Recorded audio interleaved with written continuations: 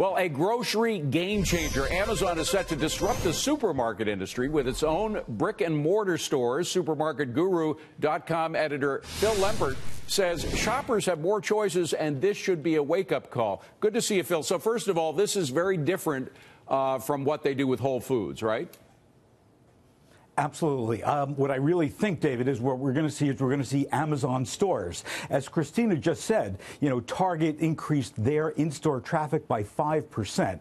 That's significant. And what we're finding is millennials and Generation Z, they want those retail experiences in store. So I think that what we're going to see from Amazon, not just a grocery store, I think we're going to see like a mini Target. If you look at their leases, as reported by Heather Haddon in the Wall Street Journal, what they're saying is they're not specifying that it's a grocery store, that they can have health and beauty aids, they can have electronics in there, they can have clothing. So I really think Amazon is going to create a fabulous retail experience. Well, let's talk about what Amazon is, because it's not exactly a technology company. It's a supply chain company. They have, because of the genius of Jeff Bezos, they have figured out a way with their supply chain to bring stuff to people that had never been possible before and at prices that had never been possible before. Does that supply chain model that they've revolutionized work in the grocery business?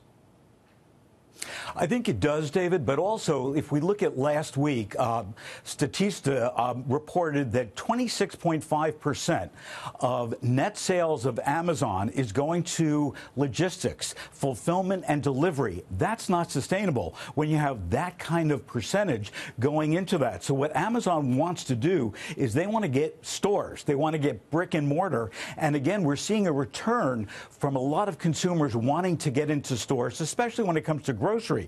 They want to look at their fruit. Right. They want to pick their meat, because a lot of the delivery services are frankly not doing a great job. But Phil, here's a problem that they got to deal with. They haven't been doing so well with Whole Foods. There are a lot of customer complaints now that they didn't have before.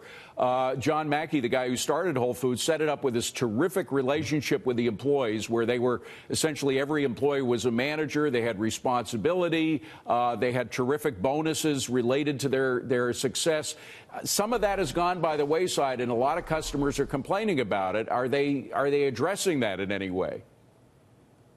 They are, but keep in mind the people that are complaining are the ex-Whole Food shoppers that wanted it the old way, that really left once Amazon took over. And also keep in mind that what Amazon wants to do with Whole Foods is expand the marketplace, have more people come in that have never been to a Whole Foods before. They have lowered prices. They have done some things. And let's not forget that the reason that Amazon was able to buy Whole Foods is that it was broken, that it just wasn't working. They didn't have any data.